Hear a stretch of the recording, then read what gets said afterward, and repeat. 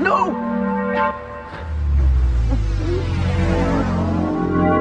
No!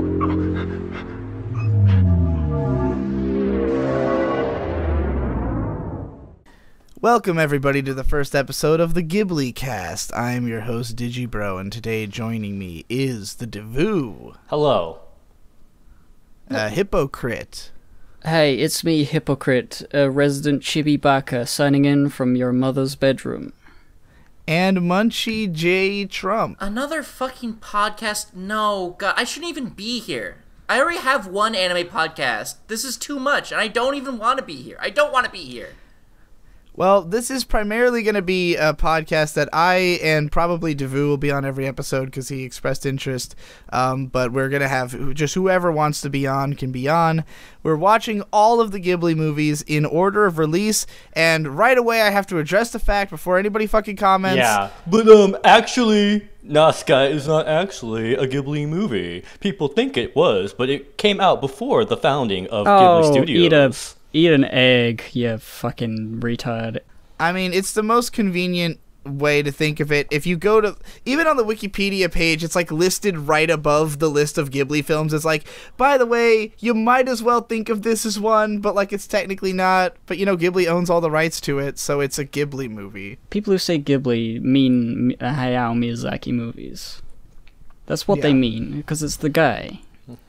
Well, we're going to be watching all of Ghibli's movies because they are all great. And in Japan, Isao Takahata would be as much of a household name as Miyazaki probably, but and he recently passed away, so this will also sort of be in his honor. Yeah. But yeah. Anyways, this was the first one. It's a classic, very beloved, based on a manga also written by Miyazaki. But he was writing them both at the same time, and the movie just kind of ends at the place where the manga was at that moment, and then the manga keeps going. But you know, it's a fun, isn't Akira freewheeling action adventure movie, I guess. What'd you say? Akira is very similar. Yeah, so like there's two anime movies from the 80s that adapt a manga directed by the same guy who did the manga that ends at the point that the manga was at, that involves a giant blobby monster trying to do something and then just kind of falls apart. I think Akira was a little farther along in the manga before the anime movie came out, but yeah, both of them kind of had the same story, and they both just kind of like take some elements of the actual conclusion and just work them into whatever the story was at the time. It is funny the way that they parallel each other that way. But, like, for starters, I just want to know what you guys each even thought of this movie. Because while there's tons of history and context and deep lore shit that I can get into, I'm sure people are going to expect that because I'm the anime guru here. I don't really want GhibliCast to just be, like, a guy reading you everything about a Miyazaki film. Because, frankly, Miyazaki movies are I think, some of those things where people who love them won't shut up about how they're perfect, and anyone who doesn't really get why is just like, okay, I just think they're boring. Because I used to think they were boring, and Munchy, your reaction to this movie, you seem to not really care for it all that much. I wouldn't say that I have a negative opinion of the movie. I wouldn't say that I dislike it at all. It's just I don't give a shit about, like, basically anything about it. And it's a 10 out of 10. It's flawless. It's a masterpiece. It's made by Hayao Miyazaki. I know that person. I don't know goddamn shit about anime. I don't know the first thing about a Shinji or a fucking American flag. I don't know any of that shit. But I do know that guy. And so, obviously, it's great. GhibliCast will just be, okay, obviously this movie is good, because it's made by a guy who everyone knows to be good. So, sure, I have complaints, but, like, who cares? Who cares? This is a beloved movie. This is like, oh, fucking, Aladdin's bad, or, like, Beauty and the Beast is bad. Like, who gives a fuck? No one believes you. But why? I don't get it. Why don't you like it? It's just boring. I don't feel a connection to any of the characters. This movie, like, excels so well, and, like, oh wow, there's like a world outside of this movie that it doesn't feel the need to, like, make me care about any of them, because, like, oh, there's a world outside of it. You've probably read the manga. You probably know what's going on. You probably care about these people. Just watch them go. But I don't care. Nausicaa's just Fluttershy, and then there's just mustache people, and I don't care.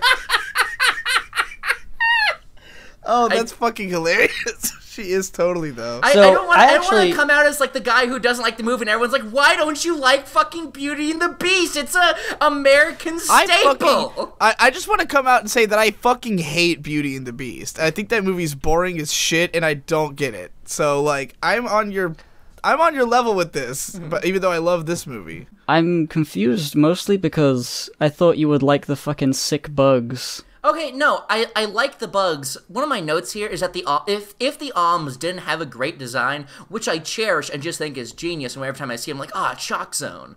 But if they didn't have that, I would have just fallen asleep and died. Well, hold on, Munchy. When I saw the Alms, I thought, oh wow, Super Metroid. The whole first scene and basically every other scene in the movie made me think, was Super Metroid like only 75% James Cameron's Aliens and like maybe 25% this? Yeah, it's definitely like... I've never played a single Metroid game. Like, specifically the Ohms, they feel like that, The like... Ohms were an extremely influential design. Like, right. Miyazaki, he's always been sort of heralded as like a god because he really descends from what was essentially like the Japanese equivalent of Disney, the Toei studio, like the people who were making the real big budget anime films, and like Ghibli kind of is like they were like the next step to try to make it like more cinematic and like actually well directed and like actual paced. About the pacing though, and also relation to what Munchy said about not caring, I was very struck by the whole like first 15 minutes that's just character walks into a world building level and then just the exposition dumps shit before anyone hugs. They copied that. They wholesale copied the start of this movie in fucking the Star Wars Episode 7. Well, that one starts with like emotional moments first. It starts with like a village getting burned, but yeah. Then I don't mean to say that it starts the same way. Just yeah, but then they have the scene like of her girl going down in through goggles. the ship and everything. Yeah, but like, what's unique about this one is it doesn't start with the way like the shots are framed. You're normally accustomed to like first you're gonna see like the little kids of the town going, go get them. Don't like die for my sake. You're supposed to like get an emotional attachment first. This movie just like kind of starts off with the biggest uninterrupted moment of just like nerdy world building shit, which actually then kind of undercut me when the rest of it was kind of not a terribly dynamically different eco-terrorism affair of like, I speak for the trees kind of shit. It became a much more normal story after 10 minutes. Does the original, like 1976 or whenever it came out, Lorax Animation have any Japanese staff behind it? Because I would unironically be on for the Lorax cast, because that is one of my favorite pieces of media of all time. Just side note, you continue what you were saying. The Dr. Seuss cast? Yes. I could do that. A Seuss cast would be interesting. Like I have no interest, but like I'd watch it if someone did it. So there's some encouragement somewhere if you're a Seuss fan out there. Get on it. Yeah, so what are we going to talk about? Like the visuals, the sounds, the themes, Well, the I haven't background? said what I like. Oh, true. Whether I like, and I fucking love this movie. And the last time I saw it, it inspired me in like, it gave me a lot of like creative inspiration for like various things and a love of bugs and mushrooms great. and stuff. And watching it again, I'm like, this is great. This is the perfect thing. This is one of my favorite movies. I'm so glad. I've got like the perfect palette of impressions here because like Hippo, the way you react is like how the people who I think who really speak for this movie like feel about it, like lots of artists, lots of people who draw fan art of this, who it's like a long-standing artist alley kind of movie because it has such a specific aesthetic, and obviously there's the strong female protagonist, which even in Japan they've always celebrated like female protagonists, but the more that it's celebrated in the West, the more we look back to Ghibli movies and like those trend into Tumblr and become the way I big would deals here. like describe Nausicaa's appeal is like that of Journey, the video game on PS3 and PS4. Interesting. Where it's just a really cool looking place and there's not much happening and it's very slow. And you just walk from one place to the next and then you get to the end. And there's no dialogue, there's no nothing. The feeling is very much of like an aesthetic journey. You're just sort of taking in all these vistas and watercolored backgrounds and dynamic shots of flying things. Ooh, isn't that nice? Yeah.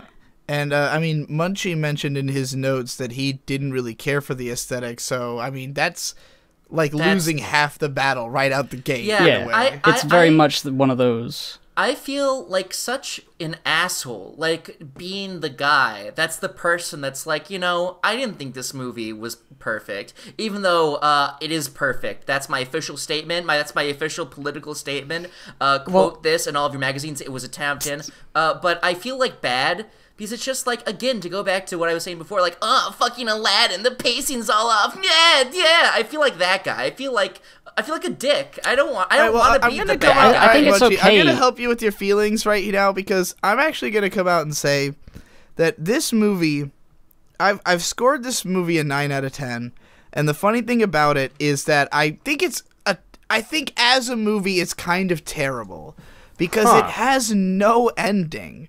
Like, it just stops. It doesn't answer most of the questions. It's like, okay, Kusharna has like a very minor arc and then it's just kind of abandoned as a character. It's like she shows up, she's a bitch, she's like you know, and then Nausicaa saves her, and then she just kind of is in captivity up until the moment she gets out the God Warrior at the end, and she just kind of feels like a stock villain archetype.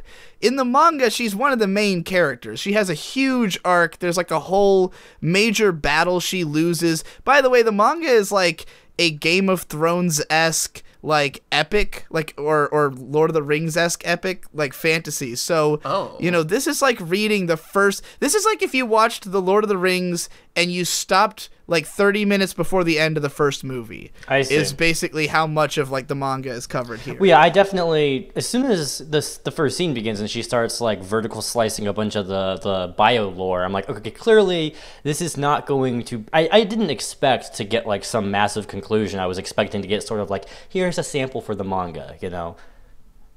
And I mean, it's not as though the manga was already complete at the time, you know, it was ongoing too. So like the rest of the story just wasn't told yet in any real form. So it's just kind of like, here's where the movie ends and you'll have to go read the manga actually to think, continue. you know, when you hear things like how an anime adaptation is basically pitched as a little spoon sample for the manga, as like a really spruced up, colored up, voiced up rendition of some of it, I think that's not like something disposable or something to see as negative. I'm reminded of okay, so like there's this game design book, the Book of Lenses, The Art of Game Design by Jesse Scheel, who says back in the day when graphics were bad, you'd have to have a really densely detailed illustrated cover, or even in an arcade, a very illustrated cabinet, to give people an idea of the aesthetic of what the graphics are supposed to be. Then you sort of use your imagination. And he compared it to going to an old theater show. People way up in the back would get out little goggles to see what all the costumes looked like up close, but they'd only do it for like a minute. Now that they know what the costumes look like, they can just put the goggles down and their imagination, you know, fills in the details. So you can sort of think of watching the movie as like, here's what the manga is kind of supposed to be like, right? So here's a fully like packed in sample, because you're just not going to get the full story in animated form 9 times out of 10. So I feel like it still enhances the manga. You know what's weird about that is that I constantly forget that there's a manga, and this movie doesn't make me care about looking into anything. Like, I just like it as it is. I think that's the funny thing about it, though, is that the movie removes elements from the manga that would have made it, like, feel open-ended. Like, they wanted this movie to feel like a complete experience so that, you know, it would stand the test of time and be a classic film. But as a result, it doesn't make you curious, because there's a lot of, like... it's fascinating to read the manga, because I had volume 1 with me while I was watching the movie this time, and basically like the first good 15-20 minutes are like a 1-to-1 exactly the same, but then when the invasion happens, that's when it starts diverging, because like in that scene the bad guys show up and they just kill her father. In the manga, her dad doesn't die for like 3 volumes, so like it was just a way to expedite this element of the conflict and, like, write this character out of the story, because he doesn't really have a payoff until a point that the manga hasn't even gotten to yet. So, like, we'll just have him die so that that's not an open thread. But as a result, he's not an interesting character because nothing's happened with him. So you're just like, okay, well, her dad died, I guess. I kind of feel like there's that a lot of way stuff like that about literally every character. I don't feel like I have a sense for anything about them. And it's not even like I demand, high like narrative stakes or like character arcs that just blow my mind or anything. It's not like I'm an American audience who just needs high action, because there's a lot of like explosions and shit here. I just feel like there's no whimsy and there's nothing interesting that's going on that's making me care even about these people. I'm fine with having shallow caricatures if they're just interesting to me and if they're potent and vivid. But I just feel like these guys are just like vaguely good, and there are people who are vaguely bad. That describes most movies, though, IMHO. If you were to read the manga, it would feel more like almost a political epic. It's much more of a message piece because, like, immediately after where the movie ends, they introduce the other country that the people are at war with. Because this whole movie, there's this backdrop of, like, this kingdom is at war with this other kingdom, and they are oppressing the Valley of the Wind because of this, like, war effort, but we never see anything about the war, the actual war or who they're fighting with. Right after this point in the manga is where we'd be introduced to those guys, which is a fully religious society, which, Davoo, you even had notes about how the, like, lack of religion was, like, interesting in this society, but, like, the manga then immediately introduces a fully religious society that's, like, clearly supposed to be Muslim. And, I'm not talking about the religion of the movie society. I'm talking about our society's religion. Is what that is what I'm gonna what I took out of this, because I totally agree with what Munchy was saying. I guess, okay, here's how it is. Here's the thing about movies, and when, like, nerds of our particular persuasion, like, talk about movies, a lot of nerddom, a lot of the analysis fan people, we emerge from, like, comics and manga and TV shows and books and giant, long, dense shit. And I feel like a lot of our types, when we dip our toes into movies, we're like, hold on, I can't, like, from heart write up, like, 2 pages of character bios about their emotions and arcs. What's going on here? This isn't what I'm used to. But then when you actually, like, hear from movie buffs, people who are all about movies, they don't talk in the same terms of, like, how can I describe every character for a fucking hour? It's usually, like, about talking about the random themes, miscellaneous, not random themes, excuse me. They're usually talking about themes or just pacing or more like the kayfabe of the movie rather than how long can you spend fan fictioning the lore. You know what I mean? I don't give a shit about lore or, having, like, detailed arcs. Like I said, I don't care about that. I just want, like, just the base, like, flat personalities of these people to be interesting, for them to feel, like, dynamic and, like, feel like they have, like, a place in the world and that they are interesting, to just have them spew generic shit. If the generic shit just interests me, then I'm fine with it. I think I do agree with the thought that the movie itself is kind of bad, even though I really like it, because the last time, like, when I was booting this up to watch it, I got the imagery immediately. I saw the spores and the mushrooms and the ohm and the glider, and I was like, yes, I remember these things. Oh, I love it. Oh, I want to see it again. But the story, it was never really the draw for me. It feels like this is, as an experience, it's like watching a really long Sakuga GIF, the whole movie. It's just like, I really like seeing these ohms move. I really like seeing all of these backgrounds and the clouds and everything. Yeah, the animated backgrounds, you probably had recognized some of them from the, what the fuck was it called? The decompression chamber. Where yeah, like, that was use, like, every good. fucking thing in this movie. Yeah, I think that the problem is basically that with a lot of elements of this movie, they were there, but they never got to the point. And just because the movie just ends. And the only characters who I feel like they really justified in the context of this movie were Nausicaa and Yupa. Lord Yupa is sort of like, just meant to be like, he's basically Gandalf. Like, he basically just is Gandalf, except that he fucking has a sword instead of a staff, you know? But super knows everybody in the world, has been everywhere, knows everything that's going on, has the most level-headed perspective, and like, you understand that about him immediately. And if you watch the dub, he's voiced by Patrick Stewart, because they basically wanted you to know that his place is to be Picard in this story. Like, but this is a story where Picard is not the main character. He's just kind of on the sidelines. But what? You know, did everyone watch the dub here? I watched the sub. I've seen both in recently. They're equivalent. In Miyazaki movies, the voice acting is never really a draw in either the English or Japanese version. For me, it's like I don't want to have things obfuscating the nice things to look at, right. So I always choose the dub. And if it doesn't really matter that much, because like the Japanese audio is never anything to write home about, and the English audio is always like major actors if it's a Disney, you know, dub of a Miyazaki movie. So like, either way, you're getting pretty much the same experience. Again, I feel like an asshole, but going back to what everyone's saying about how, like, you know, it's just one big Sakuga gift, and how how you used gifts from the movie in your podcast.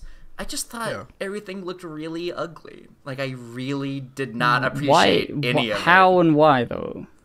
I didn't like the color palette? Yes, I think this movie has an amazing color palette. I hated the color palette. I absolutely hated the color palette. I thought it was. I thought it was just like super boring, and You don't like those yellows? No, like the Ohm tentacles, or like the gold on Kusharna's fucking thing. No. I thought everything looked like movie. washed out. This might have been because I watched it on kids anime, but everything felt super washed out, and none of it was like vivid or it is very washed out, but it's and I didn't like the animation. Biopunk world, you know, like I see it as weird. I see this movie as the world is meant to be. First of all, it is post-apocalyptic, which the movie doesn't exactly clarify. It's kind of like a footnote, but like the implication is that the God Warriors just like were the basically ultimate final weapon. Just flat out say they do. They incinerated. Yeah. Oh, okay. Well then. Yeah, they destroyed the whole world, and we're like way the fuck later, and now the Forest of Corruption is trying to reset the world again. So we're basically on apocalypse number 2 for humanity, at least, as the world attempts to cleanse itself. But like, you know, there's that again. That's another one of the things where it's an element that's in the movie, but you don't have time to have the apocalypse fully encroach, you know, the way that it would across 7 volumes of like an epic fantasy story. Like, there's just a lot of things that are cool ideas, but then the emotional catharsis of it never gets felt because, again, it's just kind of over before it's really begun, before like a lot of the points have been made. But I do think that at the very least, Nausicaa, like the idea of how she's sort of a martyr, and like if other people were able to adopt her mentality, then this would mean that people could be peaceful, is like pretty easy to understand, I think. You know, so like there are elements of it that are delivered on, and the movie does have its own conclusion. Yeah, I don't want every movie to be the complete package with all the characters that I go away from the movie loving and wanting to be with forever, and the great narrative payoff that makes me hyped. You know, sometimes something like, hey, here's a little tiny bit of a story about a biopunk future with some fucking Jesus themes in it and shit, you know?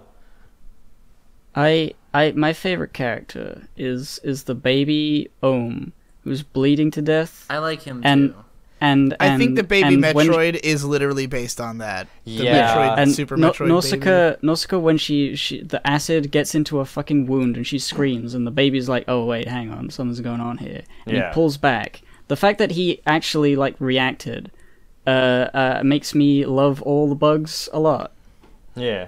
Like he actually, Miyazaki's a big bug man. They're smart boys. I would say I got more invested as the movie went on. There were 2 scenes that I had a pulse during, and both of them were when shit was getting fucked up. I really liked the scene when I don't remember any of the names of literally anything. Nausicaa and the boy get on the glider and they go to the place that's in the desert that's fucked up by bugs, and it is like the boy's hometown, I believe.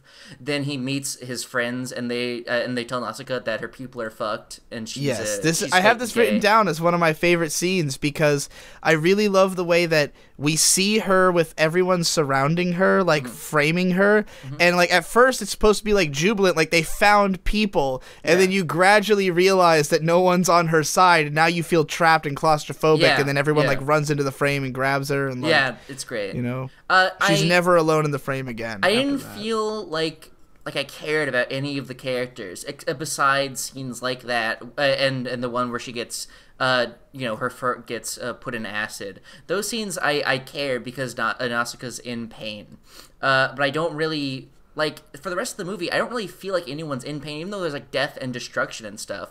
I don't really feel it on any of the characters, because I don't know anything about them, and I don't really care. I don't even, like, really care about Nausicaa, but she is the main character, and this movie is great, so it is great, is what I'm trying to say. You don't have to say it's great if you don't like anything. I'm not saying that purely out of, like, pure pressure. I'm not saying that because I want to fit in with the guys and kick back in a cold one. There's no value in me saying these things because I'm not an anime guy. I'm not a film critic. I don't know what I'm doing here. I didn't want to be on. Digi said to come on, and now I'm here. So hey everyone, it's fucking Munchy J. Trump, huh? Japanese juggalo, am I right, fellas? Tee-hee. Yeah.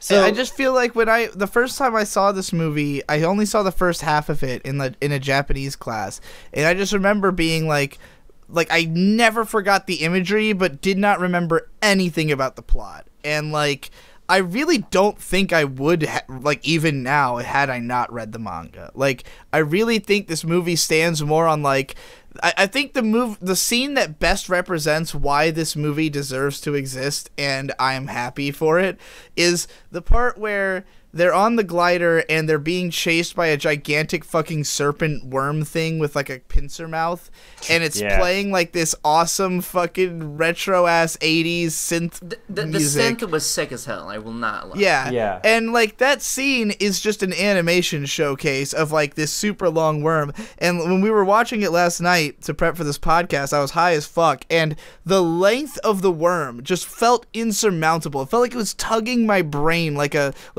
piece of gum being like rubber, but also has the properties of gum, basically. Like that's how it felt watching that. And like moments like that make me go, oh, thank God they made a movie, so like I know what the colors are of the, because the manga's in black and white, you know, and we know that we get to see the Ohm's eyes glowing red, and we get to see Nausicaa in the blue outfit in the golden field, and it's like now when you read the manga, you know what that's supposed to look like, you know. It's really interesting to hear you say that you saw this so long ago, and like the imagery just stuck with you, and that you don't remember the plot at all. I can kind of recount the plot, but like I don't remember any individual element, like visually. I mean, I don't like really remember in depth any of the set pieces.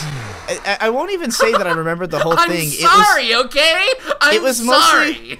Munchy, it was mostly just the fact that, and tell me if you thought this was cool, because this is the one thing that had stuck with me forever and, like, is still my favorite thing about Nausicaa, is when they go into the forest of corruption, in that scene I was just talking about, and, like, the worm, like, knocks them down, and they fall through the forest into a second forest underneath the forest. Yeah. And they're like, oh, this is the purification forest where, like, the world is being reborn. And, like, the idea of the world underneath the world is, like, the coolest thing in the world to me.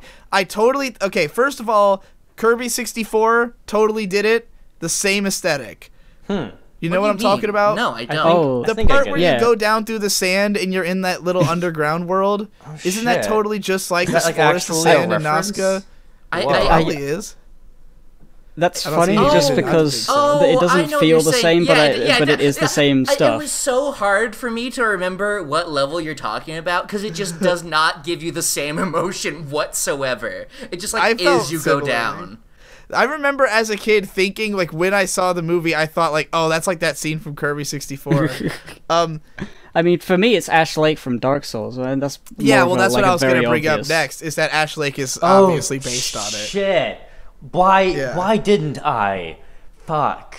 Yeah, Ash Lake is definitely based on it. I feel like there's too much detail sometimes in the sets, where like everything's really meticulously designed, but like I just don't enjoy looking at it. I'm really glad you brought that up. Yeah, it's that 80s high detail fantasy world. I love here. high detailed watercolor backgrounds that are kind of washed out. It reminds me of good shit. It reminds me of good shit, and I like it. When the movie was starting and there's like all these pans over just like ludicrously, lusciously painted backgrounds, I thought of The Dark Crystal, and which is like, I don't know if any of you have seen it, but it's a puppet movie. Yeah.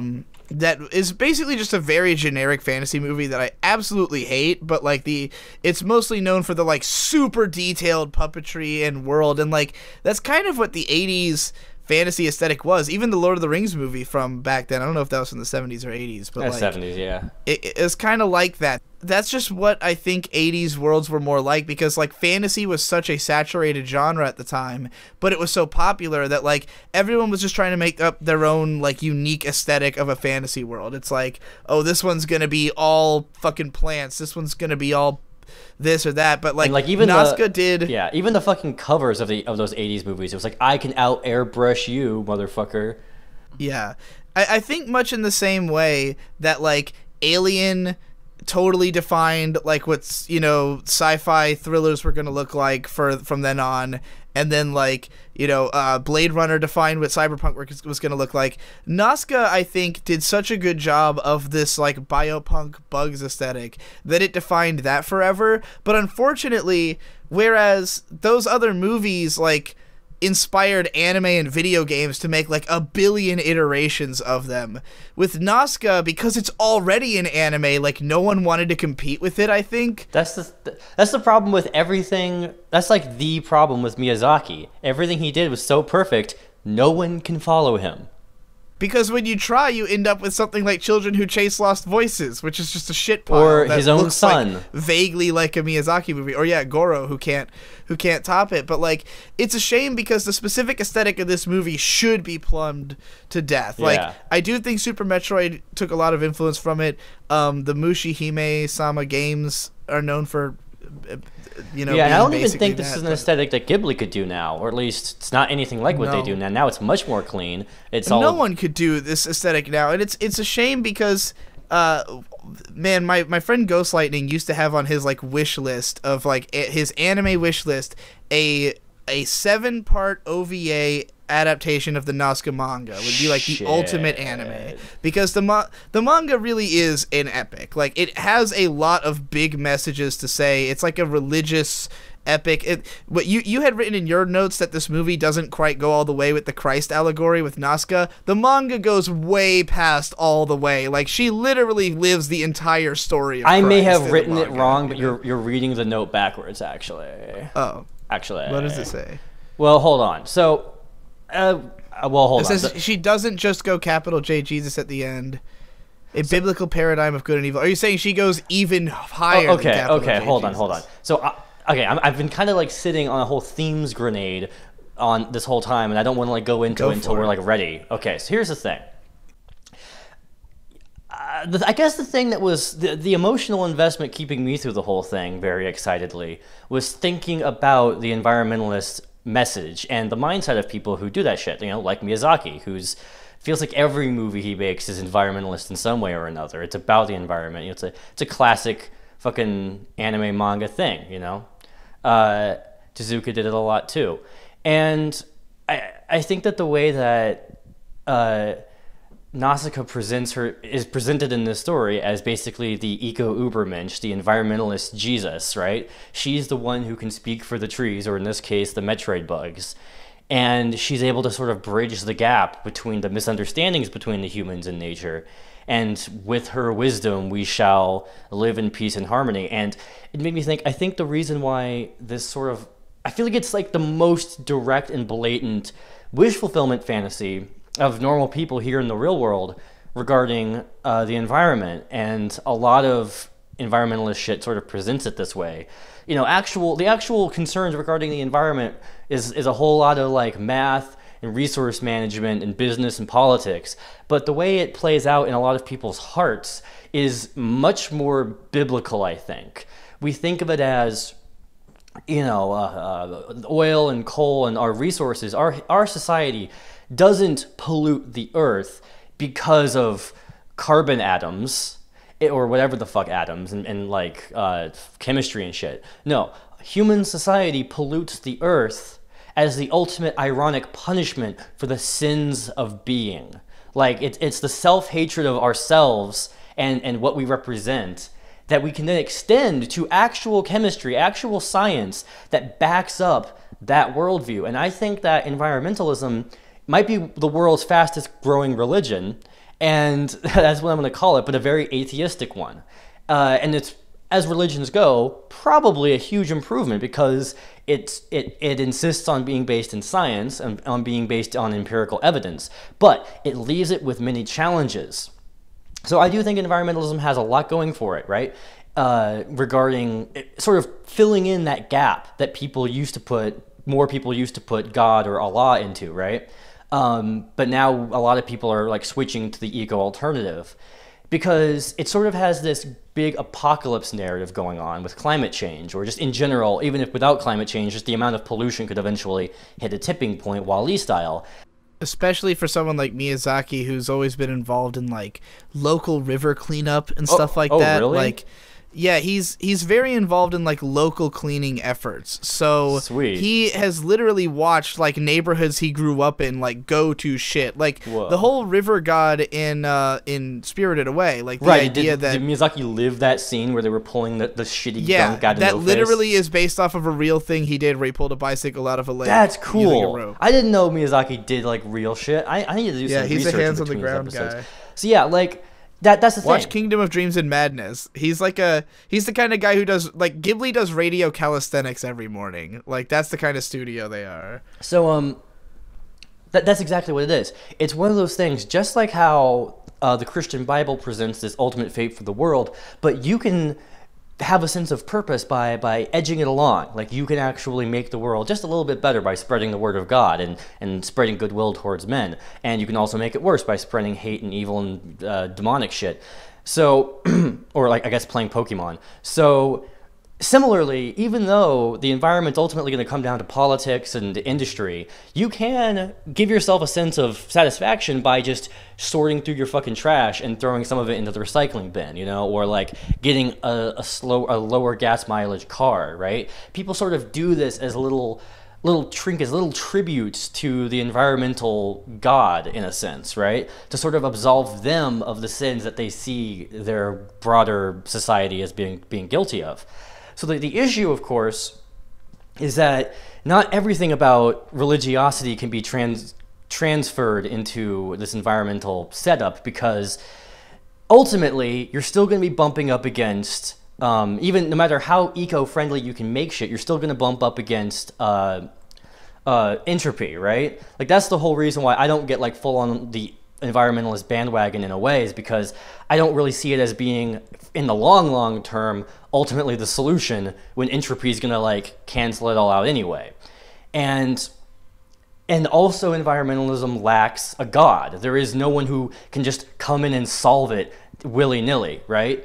And that's what Nausicaa presents herself as. And I do think it's like the way that, at least the way the movie presents the lore, I think is a little bit, I thought it was a little bit silly, at least the way the movie presents the lore, and a little bit contrived to present this scenario where a great redeemer can come in and make everything right. Because it's like, if the Ohms are so fucking smart, why, and if what they want to do is to cleanse the world, why the fuck do they have such a crazy foreign policy? Like, oh shit, you fucked with us slightly or moderately, we will destroy you completely now. They never like come up and be self-sacrificing like Nausicaa would be. They never come out and be like, fine, keep hitting me.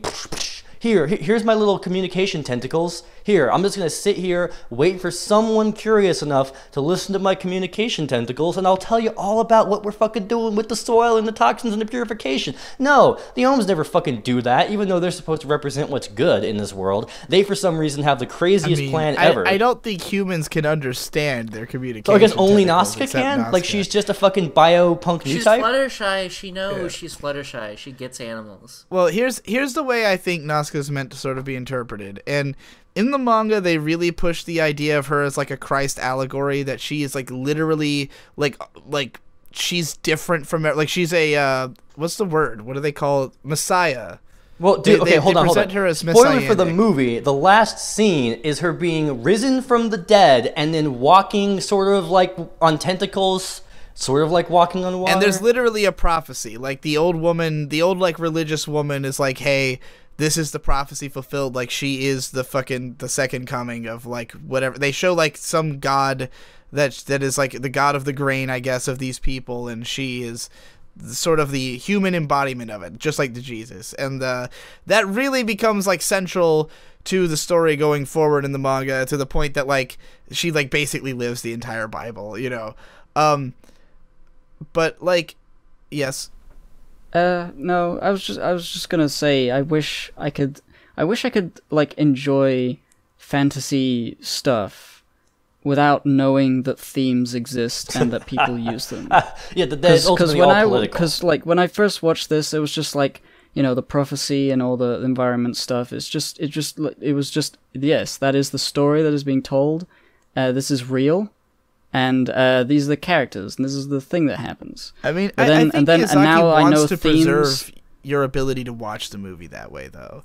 Like, I think the reason that the movie doesn't like beat you over the head with the themes, there's a few scenes where like very old characters will just kind of preach at the camera for a second, like, you know, this is why you should have love in your heart, because Nausicaa did this, and that's why, if you guys just thought about it for a second, like, this is what the world is like. But there's only a couple moments like that. For the most part, I think he wanted them to be, you know, this is like what's informing the story, but the story is itself. It is a story that you can, you know, you can just get involved in this world. The things are not happening just for the sake of telling this message. Right.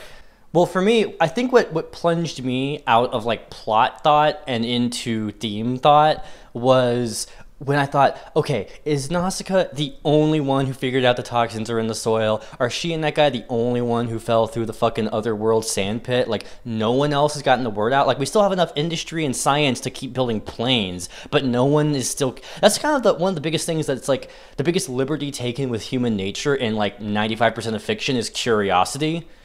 I think this disconnect happens also because of the fact of how this movie opens. And it opens in a really interesting way because it's trying to guide the viewer's perspective on this from the perspective of Nausicaa, who is like not a normal person in this world. So at the beginning of the movie, like, Nausicaa's in the forest and she's like openly exploring it. She's curious about it. She thinks it's beautiful, but she's also telling us like it's dangerous and nobody goes here. And I think because of the fact that, like, she understands the insects, she knows how to, like, not cause a fuss, she understands how to, like, make Tetsuo calm down, how to make the Ohm calm down, like, immediately we're sympathetic to all these elements. Like, the movie tells us right off the bat, like, the bugs have minds, like, you can reason with them, the forest has, like, is beautiful, we don't need to burn it down, you know? But, like, this is a super outsider perspective in the context of the story, to the point that Lord Yupa, who's like the most open-minded guy, the most like well-lived and well-learned, when he sees the cultivation that Nausicaa's doing down in the basement, he's like shook. He's like, what the fuck, you've been growing plants down here? Like, no one's ever tried this before, you know?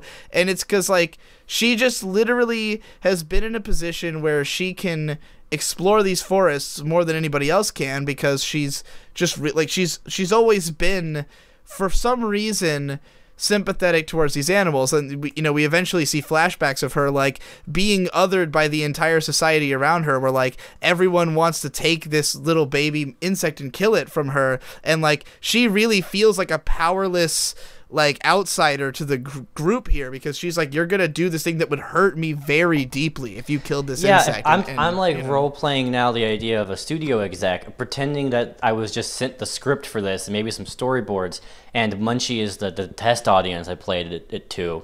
And if my first note, if I wanted to mainstream it up a bit to give it a little bit more typical punch, I would say, okay, make a new character, maybe like a guy, right?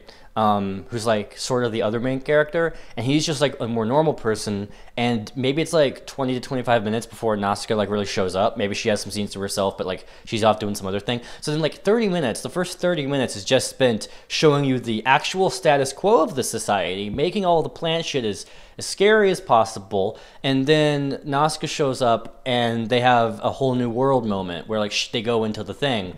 And he's like, "What? This is so dangerous." She's like, "Oh, just have a mask on. Don't worry. Have a mask on. You'll die slowly." What? Oh, whimsy, right? And then the audience would be like, "Oh, I'm supposed to be scared, but I'm not scared. That was an arc." Yeah, I think Nausicaa, funnily enough, is meant... If you were to read the whole manga, you would not get the sense it was made for kids. You would not get the sense it was like meant to be family friendly. It feels much more like a serious war story. Lots of characters die, you know, like... That was something that was, I mean, you know, it's common. It's in lots of fucking action shows, but no one, like, people very rarely, like, die on screen, you know? And, like, things... I mean, we just hadn't gotten that far yet. Yeah, I mean, a lot of the characters in in this movie would have died later in the manga, If you're someone who won't watch an action thing, if people, like, constantly survive, like, hails of bullets, this is going to be a problem. It even goes a step beyond that, where, like, oh, man, this giant metal steel structure is breaking apart right above this giant crowd of people. Good thing only small and slightly medium small pieces of steel are falling on us. Huh, good. Now we can just brush them all off. Whew. That was weird. Even though there is, like, scary-looking scenes in the movie of, like... I really love the way that Miyazaki... Fights. Yeah. Yeah, the way he portrays war is always very realistic and very, like, detailed, and I fucking love his skirmishes. In a lot of his movies, you'll just get, like, a 3 or 4 second long cut of, like, guys in a field just swinging swords at each other, like flamethrowers and shit. Yeah. And there's one of those in this, and just, like, lots of shots of dudes firing, like, very technical looking machinery and stuff, and, like, all that feels very cool and real. And I think this movie, and generally all Ghibli movies, this is something that's unique about them, and maybe it's just a very Japanese way of filmmaking, but they all have, like, more of a historical approach to scenes as opposed to dramatic. It's a little bit more documentary style. Yeah, they don't focus on just the most important parts. They tell you every step of the battle. Like, right, very clinical. The characters have to move from all the way from point A to point E, and we have to see them at every step of the way. And as a result, like, every scene is very long. Yeah, scenes are long and also kind of stoic. That's another thing. Like, characters... I mean, Miyazaki's level is like, well, everyone dead. Everyone's dead. Okay, let's go. Whereas, you know, with the Tomino style is, literally everyone in the universe is dead now. All right, moving on. So, you know, it's not the most extreme, but... Yeah, but it's just that, like, there's certain battle scenes in this movie where even though all of the fighting looks amazing, I felt like we don't need to see any of these guys. Like, none of these characters who we're watching fight are important. The only reason that we're watching these scenes is so that we understand the exact scale of the battle, the nature of the weapons being used. Like, we have a full perspective on exactly what this battle was. Yeah, so you can really feel the difference in military power. Us fucking 21st century Americans, we don't really, like, think about, like, oh yeah, that's a concern for every other country, whether or not your military is big enough. Which you wrote a note saying, like, is this sort of like similar to the Ottomans versus the Persians and something like that? Yeah. Well, okay. So I believe this story is set in the Middle East. It's so sort of, because when you look at the, like, outfits and everything of the Valley of the Wind characters, like, they're kind of not really Middle Eastern, but that, like, somewhere in the area between, like, the Middle East and Asia, you know? Is kind of the feeling I get. And in the manga, there's, like, maps and shit of the world, and it looks like it is set there. But, like, and then the like, Muslim allegory characters are from, like, they live in, like, a desert place, which on the map in the manga looks like it could be Saudi Arabia or something. So I'm thinking it takes place in that kind of area and might be sort of a metaphor for some kind of historical conflict in that area, since there is like the religious element. There's kind of like a metaphor for the Crusades in the manga, Well, but the war it doesn't metaphor come I through in the felt movie. was a lot closer to home, because once I started seeing those giant fucking fuck-off planes, I felt like the Valley of the Wind is World War II era Japan, and the whatever their fucking names were, I just watched the movie for the first time, so I can't remember all the names yet, is fucking Germany World War II era, right? Which I think that was probably pretty intentional, considering that Miyazaki then did actual World War II era Japan, feeling like they got outdicked by German, because like in The Wind Rises, you know, the character is spending the whole movie building these tiny little rinky-dink wooden planes, and it's like, oh, we will now show you the German plane, and it's just like this giant behemoth of steel. And I feel like maybe younger Miyazaki was presenting that more allegorically and more like just raw emotionally, and then just drew the planes as these giant lumbering, how the fuck is that not falling apart? That's the might of these crazy industrial civilizations that your poor little 1950s Japanese ass couldn't even conceive of in your poor ass little country. As I feel like the kind of feeling that Miyazaki is exuding with the role that the Valley of the Wind portrays, just being kicked around by all the other big leaders. I think a lot of that is just the strength of the sense of iconography of the movie. That, like, the empire, like, you have a very clear sense of the different styles of, like, planes and technology that different countries have. Like, the Valley of the Wind has this weird little thing that Nausicaa rides that seems to weigh, like, 15 pounds, because the one guy just carries it over his head. Yeah, well, here's the thing with that, right? I think, I mean, I could be completely destroyed on this because the manga might explain it, but I kind of think that maybe, like, there's atmospheric differences in this setting. Like, I don't know how humans are able to breathe, but, like, okay, because, you know, back in the day, we used to have pretty big bugs, and they died because the atmosphere changed, and that's why humans exist now. And if you know that's why Jurassic Park couldn't work even if you got the DNAs, because the atmosphere is different.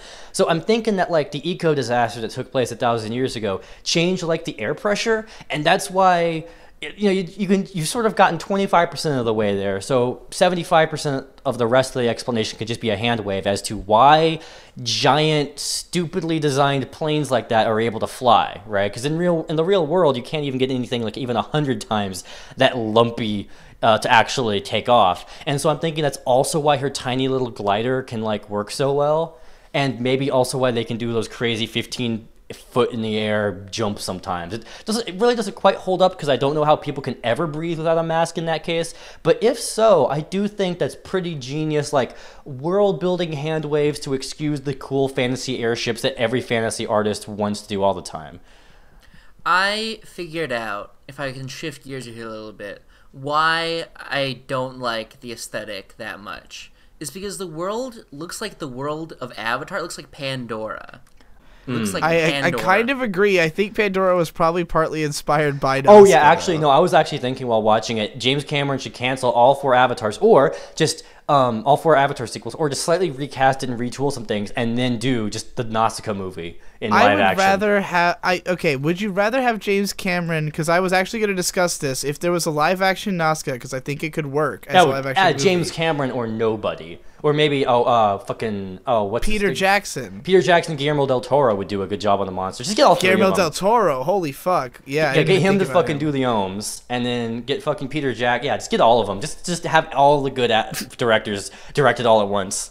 To go back to what I'm saying, the scenes are so detailed and intensely designed that it's hard to parse sometimes, and I just feel like I'm looking at a bunch of lines, and it's Bunch of lines. I'm gonna sound like a real asshole, but it feels kind of obnoxious, and it feels like, look at how beautiful this scene is, but like it's hard for me to even like see what's beautiful about it. That's kind of how the 80s were in a way. Like everything was very audacious, to the point that there are moments when I'm watching 80s anime where I'll see an image that's so detailed and is on screen for so little time that I just come away thinking, why did you spend so long drawing that and only let me look at it for 3 fucking seconds? There wasn't any fucking Twitter yet. No artist had anything else to do with their time.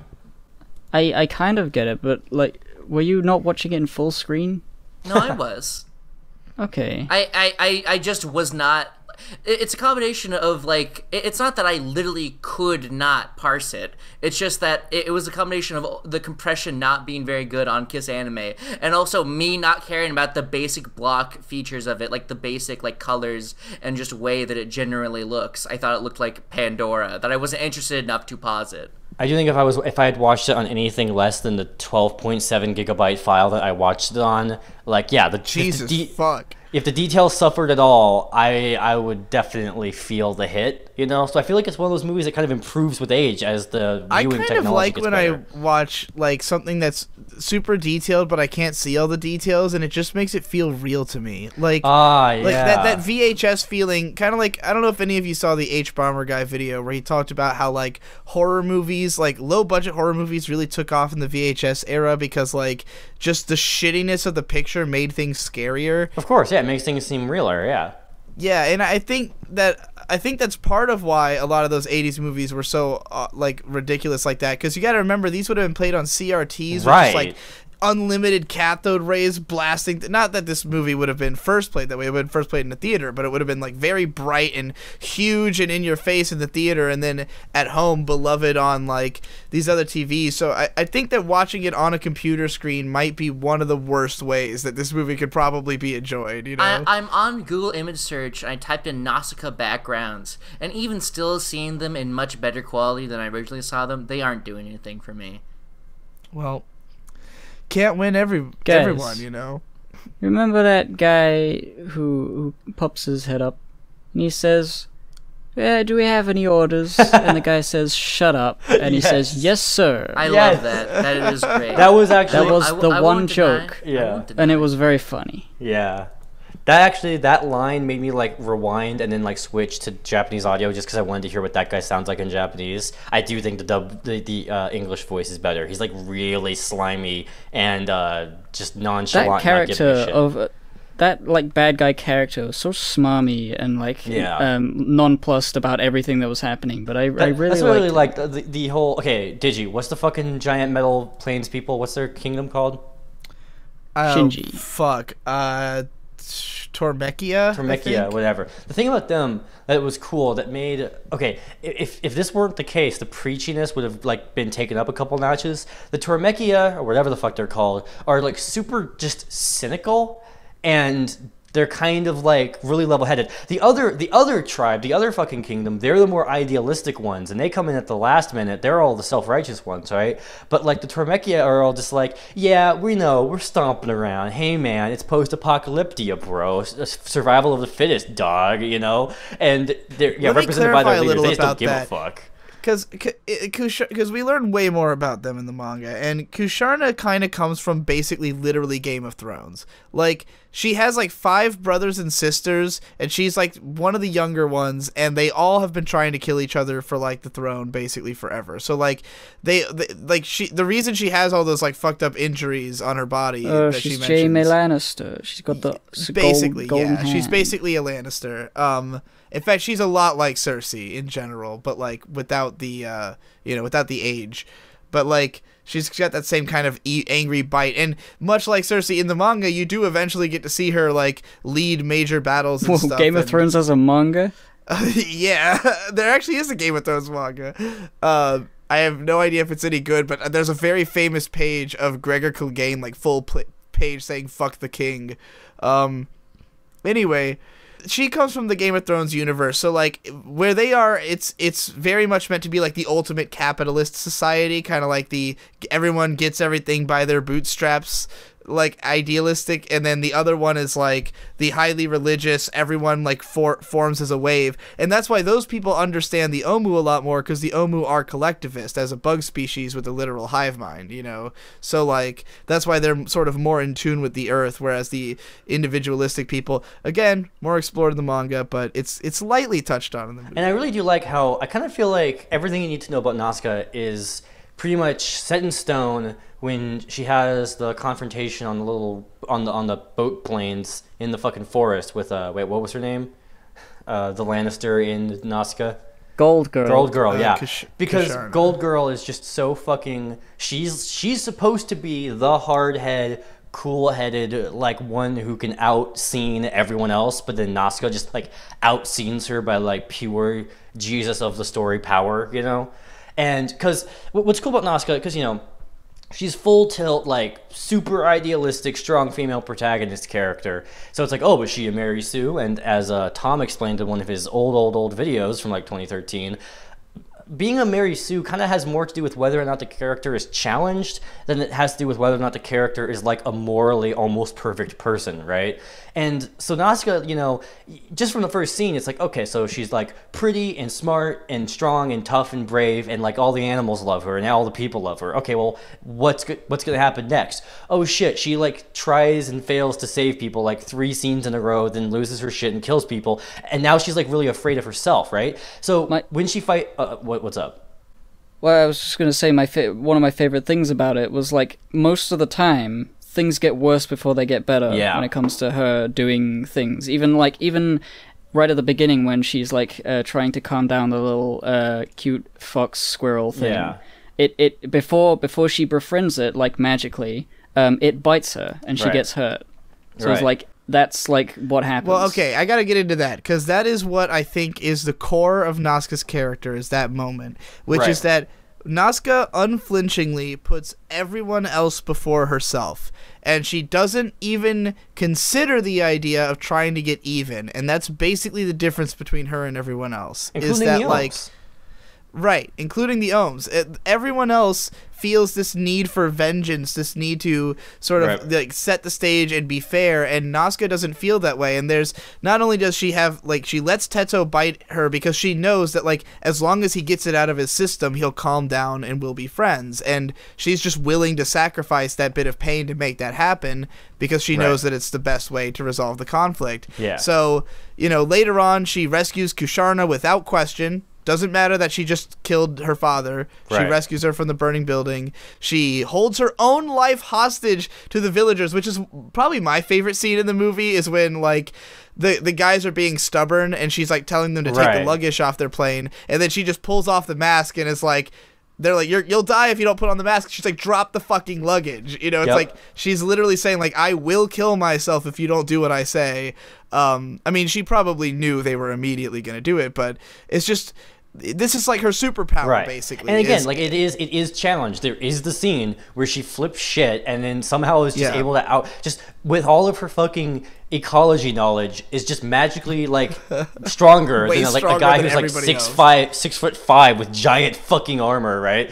And then just like stabs shit out of 4 people, and then she's like, all right, well, I've had my arc now. Now I'm like gonna be serious, you know. Now I'm not gonna do that shit anymore. So like her arc's basically over at that point in terms of like. It's really funny that scene's portrayed that way in the movie, because I went back to read the manga because I saw that the dad died and I didn't remember that happening in volume 1, so I went to go see how this scene plays out in the manga. And the way it is that Kusharna and her people just kind of land off in an open field and they get out, and like Nausicaa's like, you guys need to get the fuck out of here, like we don't want you fucking around. And they just have like this big knight come out, and she has like a one-on-one duel with the knight, and then Yupa stops them the same way he does in the movie. But like there is no scene of her just like laying waste to 5 or 6 guys. So I don't know why that got in There's there. a couple of like, okay, that was clearly consolidated awkwardly in translation moments where it's like, why is this character doing this thing?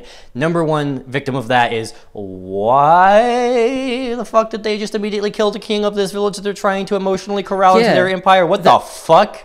The strangest thing was like they smash through a windmill, they start shooting immediately, they kill the king, they get the tanks, and then what's her face, Golden Girl says, we come in peace, join us. I'm like, why? So the manga's not like that at all. It's just a problem of like the reason that there was a fight at all in the manga is just that Nausicaa like doesn't want them there. Like she's very aggressive that like they're supposed to have a treaty that they will not be fucked with. And but like, you know, Yupa stops the fighting, and then like the idea that Nausicaa's kind of afraid of herself is more of a subtle character note from that point, more so than I think in the movie they just thought, well, like Nausicaa needs a more clear and fulfilling arc to propel us like to care about her through this early part of the movie. So they have that happen, but because it only really gets talked about the one time and there's no like resolution to that arc, we don't really. I don't think it has that much impact. Well, Ultimately. I am like of the belief that you don't have to have a character then go, oh, good, my character arc is resolved for a character arc just sort of like be resolved. It's just sort of like, all right, not gonna keep killing anymore. I don't feel like there has to be a scene where like she almost pulls the knife out, dun dun dun dun, but then she puts it back in, dun dun dun dun. I don't feel like you always need to have something like that. I just feel like it would have been nice for her to be challenged again on that, you know. But I guess later in the movie we do have the moment where she has the gun pointed at the guys. I just find that like it's often overdone. I find that like it's kind of predictable when it's like, oh, when they're going to be tested on it again. Like, you know, sometimes you can just drop it, you know. So here's my headcanon based on this, and this is only going to make sense to people who've seen Psycho Pass. So I don't know if Munchy or Hippo have any idea, but so in Psycho Pass, there's a concept that the society is run by people who have criminally asymptomatic brains, which means that when they are committing a crime, their brain does not like recognize what they're doing the same way that normal people do, and therefore the system does not detect them doing criminal activity the way that it would with other people. And so when they find a person like that, they put their brain into the system, and those are the people who run the society. I think Nausicaa would be one of these brains because of the fact that she would happily commit crimes without thinking of them as crimes. Like, she takes she's hiding the ohm at the beginning from people. Like, clearly this is not something people think is okay. You know, or like when she lets the thing bite her at the start, it's like she will put saving others before anything else, and because she knows that's right, she'll never, like, even if she's breaking the law to do it, it would never register with her. So I think she would be criminally asymptomatic and her brain would be in the jars, which makes sense because she's basically an archetype for a moral. So I think that's pretty much what those brains are meant to be, you know. True. Since that's what Makishima is. It's just interesting that, like, her, ideal. you know, talking about the little cute mascot character animal thing that bites the shit out of her finger. I really, like, it ended up being one of the mascot characters or, like, sidekick pets that I really liked at first. Because usually they're just really slapped in there just so that you can feel like someone else may die if main character doesn't get out of this perilous situation, but they often don't add much. Like the one in fucking Boy and the Beast. Pokemon. The one in fucking Boy and the Beast is literally just a little like circle blob with eyes that does literally nothing and almost never even shows up. It's so fucking lazy. But at first I really liked this little raccoon piece of shit because you actually like watch the main character earn the right to have the mascot. It doesn't just show up and love them for no reason, you know. But after that, it doesn't really do anything other than initiate the one fan service moment in the whole fucking movie, which I thought was pretty good. I would say it was. It inserts itself into the movie in a moment where, like, when she's about to leave, like to go on her journey, it just kind of jumps on her shoulder, just like, I'm the mascot. Like, we're doing this. Like, I'm with you for the rest of the movie now. You know? Thought like his name is Teto, I think. Yes. I thought he was absolutely disgusting. I hated him. I don't love him. He was vile. He was vile. I just wish he didn't have an arc. His colors made me like physically ill. His design was like a Digimon. He was It's awful. Pikachu. True. Yeah, no, you know what? You're right. He's great. I do think Tetsuo exists primarily to draw young girls into this movie. He's not even like, cute. He's not cute. He looks like Vulpix or something. Like, girls just like feral, small, fluffy, cat-like animals. He looks like a warrior regardless cat. Of what people like that. Yeah. But like, dude, that's what young girls like. So I think that because the way that he's so, like, at the beginning, you know, there's like a purpose to show this element of Nausicaa's development, but like the moment he jumps on her shoulder and is just with her for the rest of the adventure for no reason, it's officially like, this is now a Disney marketing mascot character to me, you know. He does absolutely nothing, and he's just there to like sometimes appear and make him go, ugh. Yeah. Yeah. What did you think? I didn't really think much of him, but I do like that the meeting of her, you know, when he becomes her friend. Like, that's okay, and that's a good scene. Weirdly proportioned, and his like tail is so. It's like NyQuil. It's NyQuil to my eyes. Anyway, It's dangerous. What did you think of Nausicaa's tits that you got to see for like half a second so that the animal mascot could like get into her shirt? I care far less about Nausicaa's tits than her weird bare ass just shoved in my face So constantly happy. in not like sexy ways, just like it's just there and it's just what stop. Dude, you know she's Leave me wearing alone. pants, right? Those are pants she's wearing.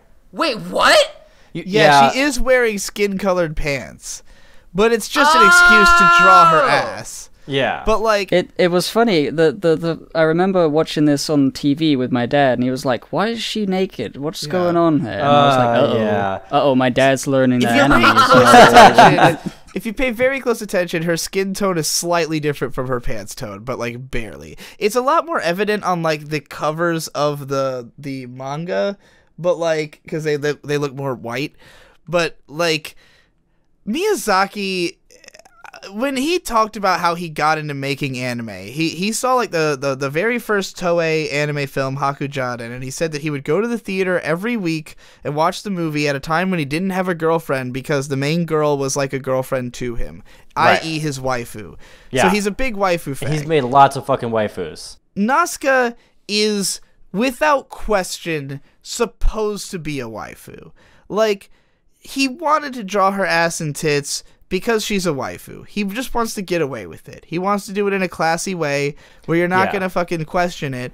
And he does this by having his characters like don't think of themselves sexually. Like they're very Right. open with their bodies. Like if you watch all his movies, all his characters will show their underwear continually. Yeah, throughout the his movie. fucking masterpiece of fucking like totally classy, not fan service at all. This is just how it would actually be. Is fucking Kiki flying around on her broom and then just like bloomers constantly, like taking up 20% of the fucking frame. Same goes for My Neighbor Totoro. The little girl's underwear are always on screen. Ponyo, her underwear is always on screen. Like, and he always does it to where like no one fucking calls him out on it. Like people try to imitate it. Like okay, you know the fucking like short film of like the girl on the fucking chair that bounces around that Funimation uses for their Pullette logo. no Isu. There's times where like her fucking panties are showing and it like doesn't make sense why her panties are showing.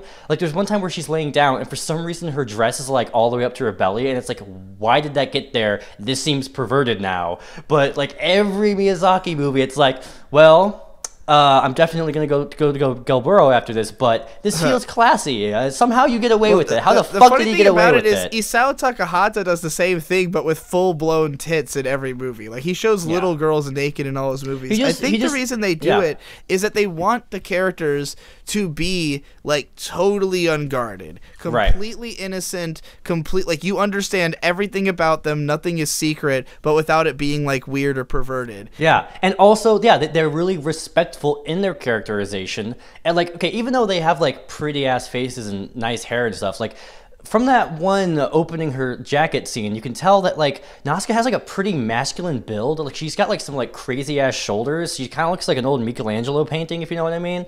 So, like, it's got, it just checks off so many of the feminist requirements, you know what I mean? And I think that makes it, like, very palatable. I really think he was trying to design like what he saw as like the perfect woman, you know? Right. Like the attitude, look, and like, you know, morality of like what would be the most ideal human being to him, which of course would have to be a cute girl because he's an anime guy and that's what they do. But like I do think that part of it is just to be very unguarded and one of the very unique things about Nausicaa in particular, I'd have to watch all of Miyazaki's movies to determine whether I thought he did this with like Japanese characters as well, or if this is because the characters aren't Japanese. But he displays just absolutely unguarded joy from his characters. There's a scene when Nausicaa meets Yupa where she just runs up and hugs him and spins around and she's fucking smiling like a reckless abandon, and it's just like the happiest looking scene in the world. And that is so non-Japanese and so non-anime. Like, I can think of so many scenes in anime where two characters who haven't seen each other in years will, like, run up to each other and then stand and talk. And, like, not even touch each other. You know, I'm like, even not thinking even about hug or... how it goes all the way down to, like, character designs, face designs. I'm thinking about lots of lots of typical face designs, lots of more abstract ones or more off-kilter ones, and usually the expressions they excel at is like crying or anger, especially in a lot of designs. But Ghibli faces really excel at like big, wide open :D faces over like any other kind of expression, I think. Yeah, he's got a knack for just displaying like. I think it's just that so few other media tries to display that. Like, it's almost embarrassing the way that he shows just like, abject joy, and he especially shows it in older characters who are sort of presented as like they don't see any need to put on airs anymore. Like, if you watch Kiki, for instance, like the old ladies in that movie are just so jubilant because like they have nothing to guard. But then when you get to fucking Ponyo, the old ladies are like the most like fucking realistic old people I've ever seen. Probably because Miyazaki was able to then use himself as a fucking reference. The way that they move, the way that their heads move, it's like, wow, I have definitely seen this exact 93-year-old granny at like a nursing home, like exactly this kind of personality. I'm really surprised. No one is people. You don't even see that in live action movies. People don't like cast correctly for that shit. Yeah. I should mention, by the way, that I have seen Ponyo recently in theaters in Boston. I thought it was legitimately actually 9 out of 10. Yeah. Sick. Yeah, we'll like get okay. to that eventually. So Digi, like a lot of people say that Miyazaki's movies used to be better, like, and they typically talk about like writing or like imagination, I guess. Are there people who say that his original movies from the 80s looked better? I don't know if anyone says that. It really Right. depends on who you ask, I guess. I mean, I would say old that shit. like I like old shit aesthetically, so Yeah. I prefer like anything that's in 4:3 and anything that's watercolor painting. I mean, this movie Backgrounds. is very the animation cells and everything look very shaky. There's a lot Right. less detail, a Yeah. lot less cleanliness, and that's because of the fact that it was not like a fully formed studio, basically. Like, Hideaki Anno worked on this movie as like one of his first known like animation cuts. He animated The God Warrior. Right. And like That cut like really stands out as like the animation moment that is against the everything big else. fucking animation Like cut in the movie. that's the thing. Like stuff like Ponyo and like Spirited Away and The Wind Rises, they all have like shit like it's like back to back, like almost no break from how the fuck did you even animate that moments. But like Nausicaa, comparing it to today's standards, it's mostly just the God Warrior part. That's like that is an all-time classic moment of and art. the reason I brought up that Hideaki Anno drew it is that he apparently just saw an ad in the paper that they needed more animators, Right, and that's like fucking took the legendary. job. So like that's how understaffed they must have been, that like they didn't have enough animators. They were like looking for new people to come work for them who were good enough, and they happened to net this guy who kind of ones up everyone they actually had, and then fucks off to go back to Gainax. Yeah, I have fucking seen that particular God Warrior animation like 100,000 times before even watching the movie. Because It's of how many great. times we used it in my videos. Yeah, and just it's good. Yeah, I mean, that's my other headcanon for this podcast, is that Hideaki Anno literally is the God Warrior. Okay, so yeah, please Like, explain this headcanon. I just think that the personality of that animation, like, that the yeah, God Warrior yeah. is the same thing as Hideaki Anno. Like, they're Yeah. indistinguishable to me. Like, you can tell he drew it when you think about it. And Yeah. Oh, like, do you mean like Ava was the first blast and then the rebuild was the second one and then he exactly. dies? Like, I mean, first of all, the fact that the Ava is obviously somewhat based on the God Warrior. Yeah, like, the Avas when they get Yeah. released, they have all this like goopy flesh and it's just it feels like Yeah. it's like God Warriors put on a And suit of aside armor. from the fact that Anno, animated it, he also made the God Warrior short film in like 2014.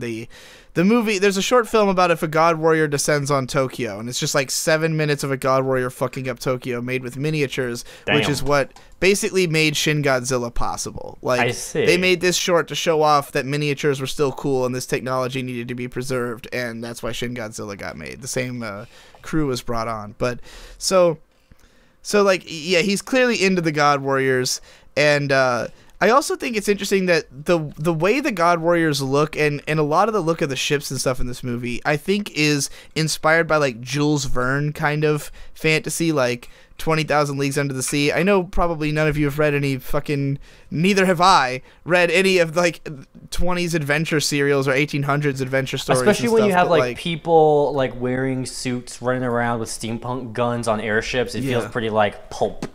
Or like pre-pulp or something like that. I mean, and that's a lot of what like the World Masterpiece Theater shows that Miyazaki worked on felt like that. Right. You know, like Future Boy Conan, the TV series he directed not too long before this, and even Lupin the Third Castle of Cagliostro is very much a pulp caper kind of thing. So, like, I really think that like the style of the technology and like the weaponry and everything was more based on that.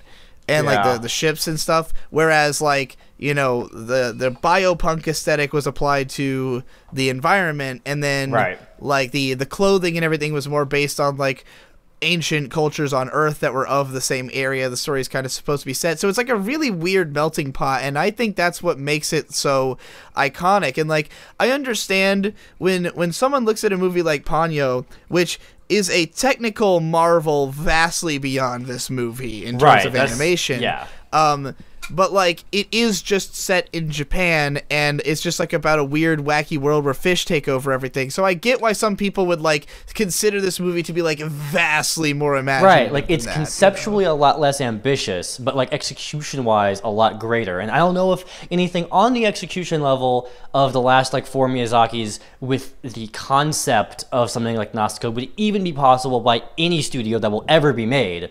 But like, yeah, there's like the moment in Ponyo where the fucking ocean goddess like swims underneath all the boats would be like the equivalent of like if the giant horde of ohms were all very meticulously, intimately animated, if you know what I mean, right? Like that's the level that we're talking about. There's a real funny moment towards the end of Nausicaa where an ohm is like walking away in the background while like just everything's kind of settling and like the credits are rolling, and it's very apparent that it's like 7 cells that are just kind of moved one at a time, you know? Yeah. Like it's just like each segment is its own cell, and they didn't really animate it so much as just scoot the cells along, you know? I thought that was clever. Oh, it looks like cool. I like it, and I mean it's a common technique, but you know, it's just funny to think like they probably wouldn't have done that if they did this movie today, right? You know, like like in the beginning of the movie, animate the ohm is just like basically like a bunch of cardboard pieces that move in and out, which I was surprised they weren't animated quite like that for the rest of the movie for the most part. But yeah, they clearly, like, even by like Spirited Away levels, like they're like, nope, we have a crazy animal with like 5,000 different moving parts. We need 5,000 guys. I would say please. pretty much. I would say everything from Princess Mononoke onwards is like another level. Like, basically, like, and not. I mean, Totoro is another level up from this. Like, Totoro is already an unbelievably fucking beautiful movie. You know, it doesn't have that same shaky feel. Everything feels more completed and like detailed. But by the time you get to like Princess Mononoke onwards, it's like Ghibli is no longer on the same playing field. I have like a not crazy thing to say. Like, if they made the movie today. You were mentioning the soundtrack, and yeah, also when they were running away from the giant bug shitter, I was like, man, this Sega Genesis soundtrack kicks ass.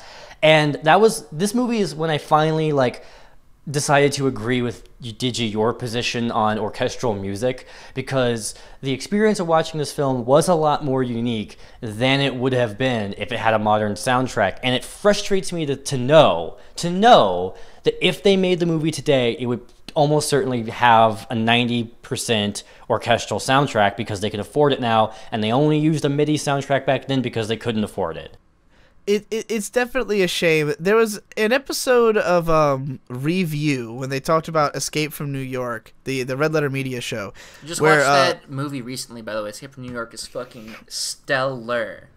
I still haven't seen it, and I really would like to. But they were discussing the soundtrack, and Jay really loved the soundtrack of the movie, which is composed by the director of the movie. Yes, John Carpenter. He also did that for Big Trouble in Little China, which is one of my favorite movie themes of all time.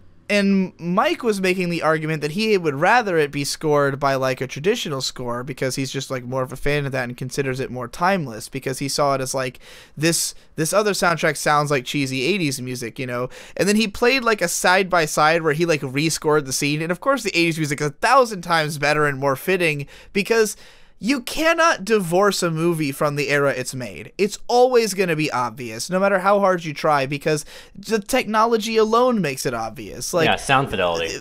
I mean, they don't make anime on cells anymore. So, like, when you're looking at an anime on cells, you already understand that it's from a certain time, and it feels more right and more complete for it to use music that, you know, that was the interpretation of what sci-fi sounds like in that period, you know?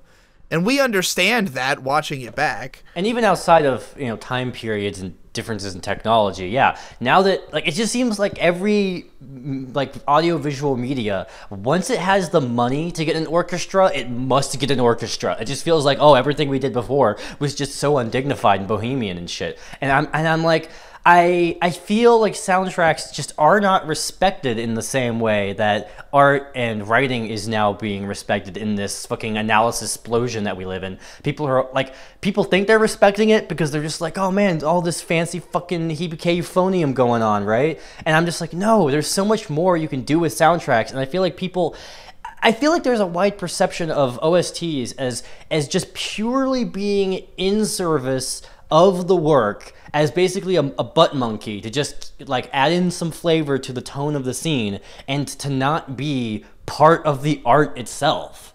And I find that I think you might be right. And you I know, totally yeah. disagree with that whole thought process for sure. Right. Same thing with video games. Like I am paying a guy to make music for video games I haven't even really started making yet, because I'm like, the music of any game I make must be great, and I need to take all the time it takes to make good melodies, because I know that shit takes forever. And I know that most games don't have good music because they just sort of like dump the duty of making the soundtrack toward the end. I was actually talking directly with Florian Himsel, good, you know, fan and friend of the show, like programmer for the original Binding of Isaac, for people who don't, you know, haven't watched the episodes he was on. So like, guy with actual industry experience, and he told me, like, why are you talking about soundtracks now? Why not just make the whole game first and then do the soundtrack? And I'm just like, no, that's why soundtracks aren't good. That's why The Binding of Isaac doesn't have a soundtrack anyone remembers.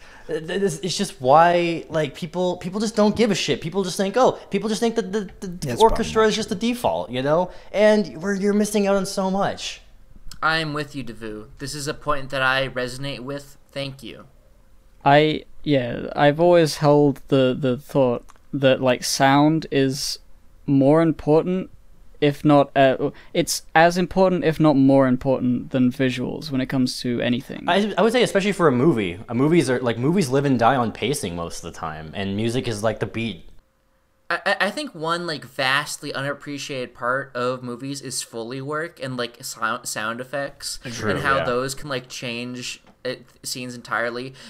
Nausicaa has great sound effects. I love all of the fucking like super cheesy like I love all those. They sound super old and iconic. There is one sound effect that made me giggle, because like one of the huge ships like that has like ski legs. I don't know how else to describe them. Like, you know, it's like a plane that has legs to land on that are like skis.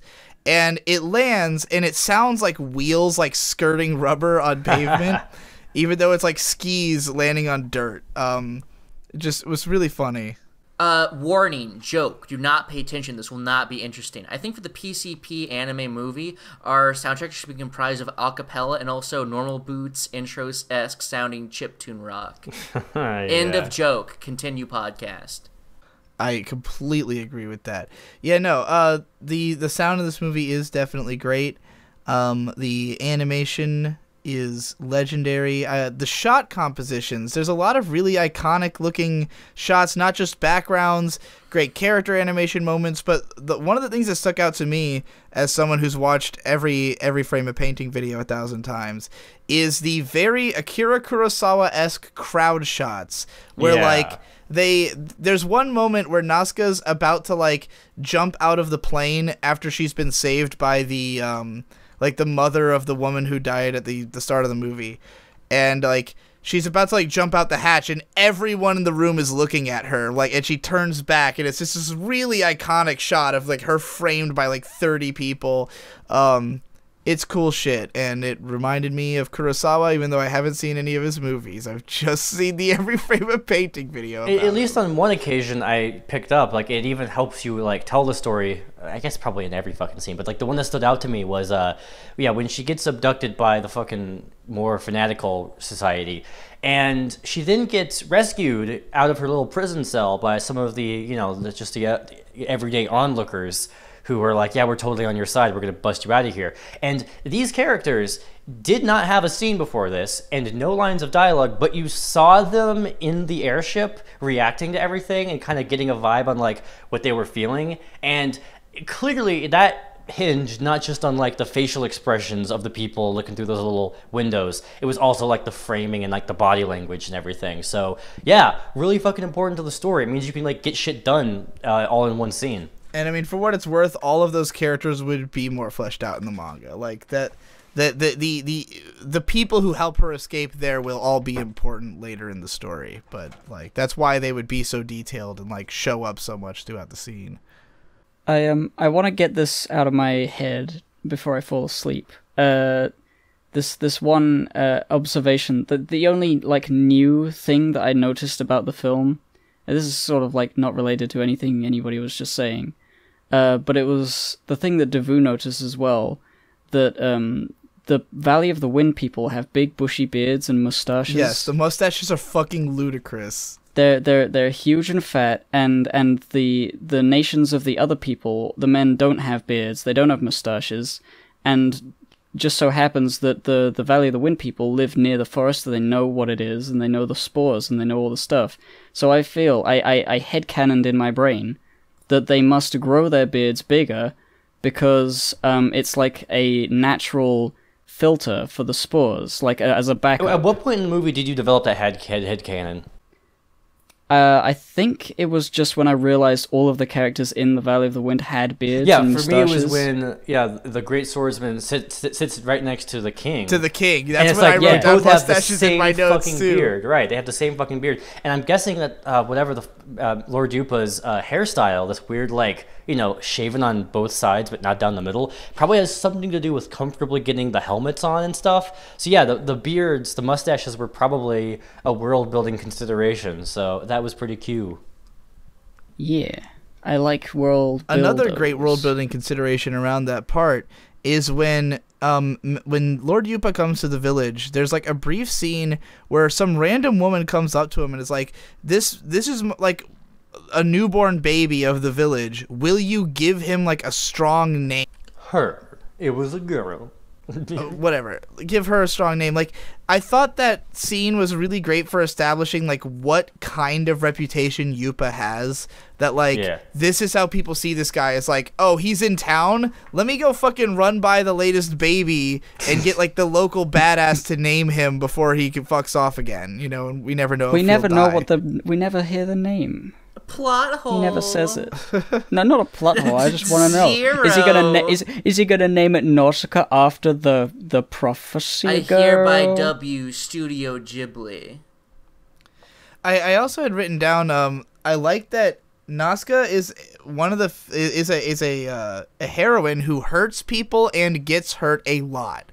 And you don't see a lot of female characters who get, like, I mean, it's more common nowadays because everyone's trying to make that point, but, like, Nausicaa not only hurts people very badly, which is probably why, like, Disney would probably have a difficult time, like, actually marketing her as, like, a Disney princess, even though her and Kushana technically are Disney princesses in a way. Yeah.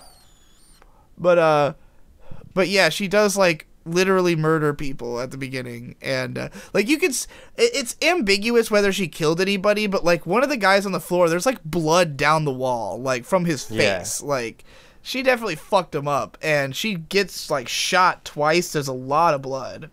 So then you also wrote that the incomplete god warrior is a metaphor for the incompleteness of the story, which I guess that makes a lot of sense. I definitely think, because in the original, well, not technically original, but in the manga, the God Warriors are built up through the entire story. Like, they do not show up to the very end of Volume 7, and so I really think that in the context of the movie, they just hadn't earned it. Like, the God Warrior showing up would have felt out of left field because it's like such a massively, like a huge power spike, you know, to happen at this point in the story. So the idea that like the God Warrior as a concept is literally not fleshed out in this movie. It's not fleshed, yeah. We're just gonna throw him in because like we have to have some indication of it because it's like the most iconic imagery of the story. But like, how can we incorporate it in this much smaller version of this epic war tale? I guess we'll just have like a half complete one, like fire a beam and then just die, and like that's kind of interesting in its own way of like having that be all the weapon amounted to was just like this barely like alive fucking weird creature. Incidentally, Hyperlight Drifter, like the entire fucking aesthetic of that game is just the God Warriors. Like shit. The imagery of the dead God Warrior is like everywhere in that game. Yeah, that's the kind of you know, when Hippo said Miyazaki movies are very inspirational to any artist, that is very much what it's like. It's similar to how like I've heard some people say that like a lot of the classical compositions, a lot of the old symphonies, they contain so much shit that like entire genres be spawned from fucking like canon in D, parts. like the song Apocalypse Canon is like basically all of pop music. Yeah, Miyazaki, some of those movies can sort of be like that for like artists, you know, like some rinky-dink indie studio. It's just like, well, how much aesthetics do we have? Let's just take one thing from a Miyazaki movie and make that us. And make that the entire game, yeah. I have written down that I really like that the weapons are all made of ceramics. I don't remember if they actually say that in the movie, very but unique, like, yeah. That's how you. I love that like all the swords are drawn in that way, where like everything's kind of a knife. Everything's very thin and like white blades. Yeah. It's Wouldn't be very surprised if it was just different. because Miyazaki was like, that'd be a really cool like type of weapon, not like the big dirty gray shit, just like all like clean and shiny. It makes like a ting sound. It'd be like so fucking cool, guys. Like I'm just gonna like totally like have a reason why they have to always use them and not just regular steel. Yeah.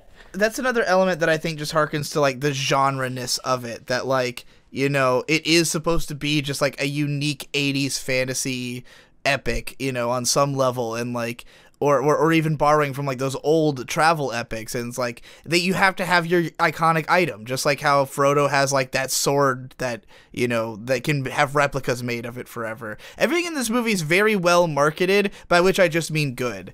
Like, the best marketing is just to have the strongest iconography, and then you can market it forever because it's super fucking memorable. Indeed. And Ghibli does use that as marketing. Like, they sell products of everything from their movies. That fucking little kid singing the La La La La La song I was really annoyed that they never sang it on key at any one point. It was always off on one of the notes. That song is weird as fuck. I am undecided how I feel about it. Like, it's a little too cheesy, I think. Like, if I feel like it should have been like the kid sings it or whatever, but then there's like an orchestral version of it that is not out of tune, but they never do that. It's always just the kid. Yeah, that's a little weird. I have written down, speaking of kids, the little girl at the end of the movie like screams out Hime Ne-sama. That's how she refers to Nausicaa, which would translate to like Princess Big Sister. Right. And like none of the versions of the movie I watched like translated it as anything other than just the princess, because like there's no comfortable way to translate that in English. But I just thought it said a lot about how like Nausicaa is perceived. Right. You know, that even though she's acknowledged as a princess, she's also big sis. I mean, it still came through just in the way that really all in that first scene. Like, it's all about showing you that this is a small village, so it has sort of a family vibe to it, but she's still also princess. I also wrote down that she does literally murder herself at the end. She like straight up just stands there, arms open, and gets fucking like knocked thousands of feet through the air by the ohm, like ostensibly dead. Probably did die, and then they kind of like brought her back like Ash Ketchum style. Yeah, I was gonna say, like, they totally ripped off Pokemon the first movie the Ohms did. They must have been like, what the fuck? Dude? We'll totally do that scene, guys. Like, seriously. When the guy was the Ohm was like bringing her up very, very slowly above everything. I wasn't expecting this, but I was imagining that he just let her drop and just looked at it and did it again, just like playing with her corpse. Damn. And then everyone watching was like, oh, let's go. This is fucked up. That would be weird. and then they eat her. So my last note and my biggest complaint about the movie is that it does just kind of end.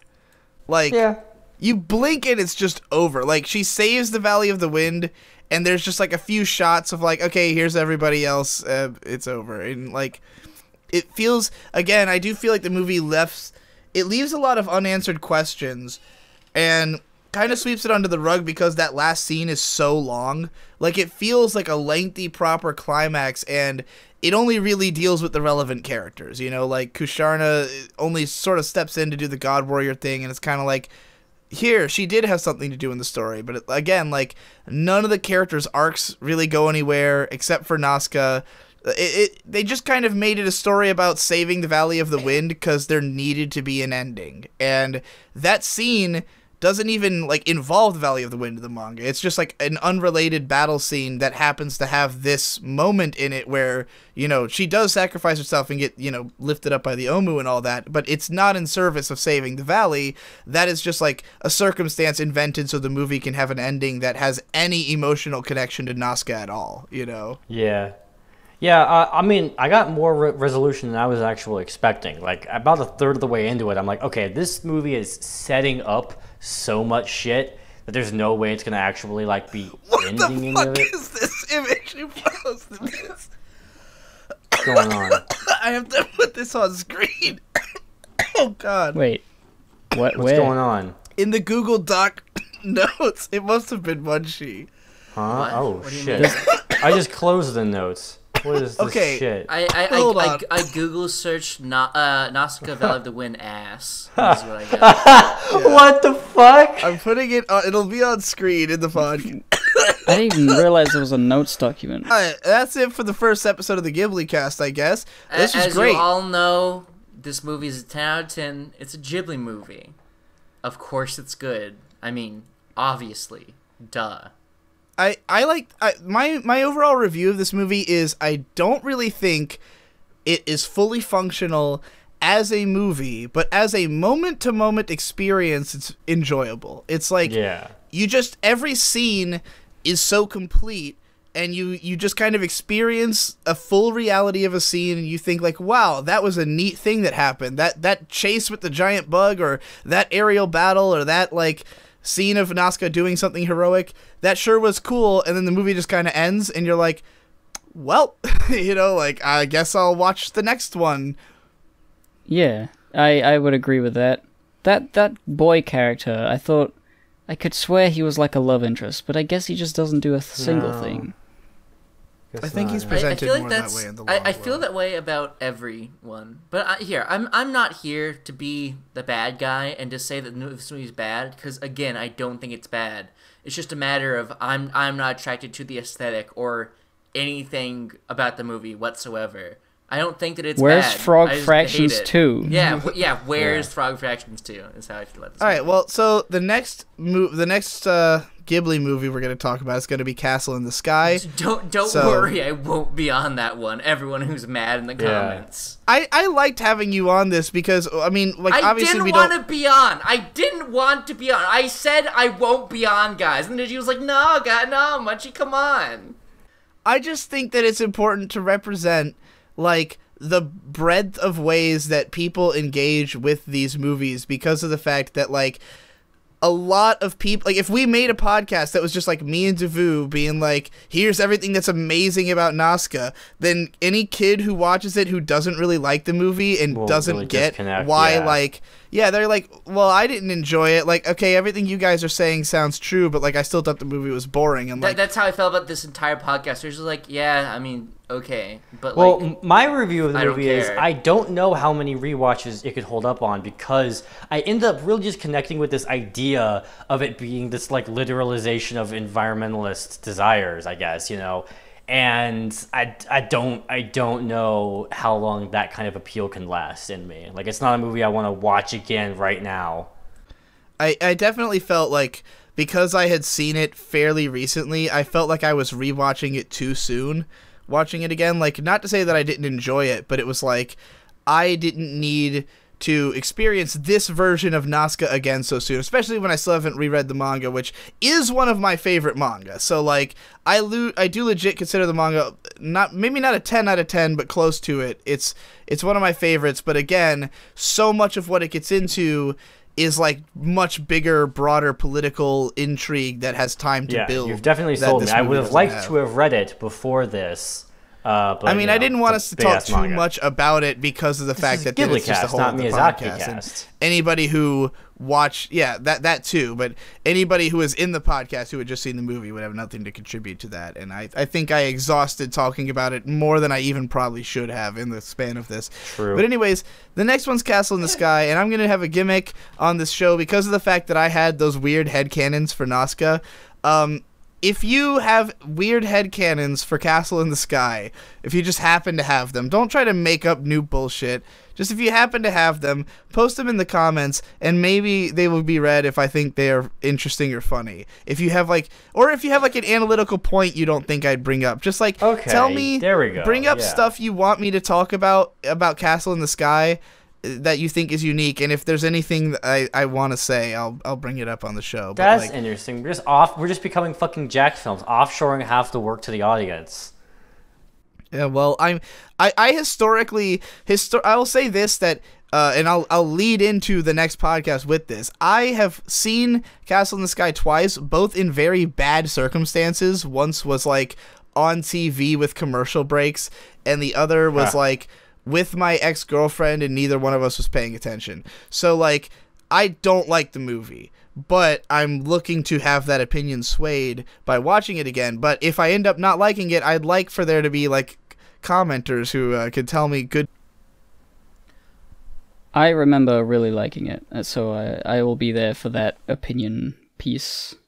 Watch Chibibakas. It's also an anime show. Me and Hippo Things are on about it, the movie except and I'm maybe not sway my weird opinion and I a don't little say more. anything. I'm hugely interested. Every show is like a brain blast, and it's Kino. Have you done more than one of those? Have you recorded a second one? Yeah. We've done 3. The second one's coming out. What's it really about? soon. What's the second episode about? It's about Kari Kano, and I have an existential meltdown because I think I didn't realize anime is bad is like an absolute like lie and corruption of the youth. And in fact, anime is Kino, and it is perfect. And Kari Kano has made me like feel alive again after watching 6 out of 10 Marvel movies. And I watch Kari Kano and I feel like my heart's beating, like I belong in the world. Thank God. I'm so glad that young people can catch on to Kari Kano, because that show has literally been underrated for 2 decades. Munchy, you said there was 2 scenes near the end that gave you a pulse in Nausicaa. Was the God Warrior scene one of them?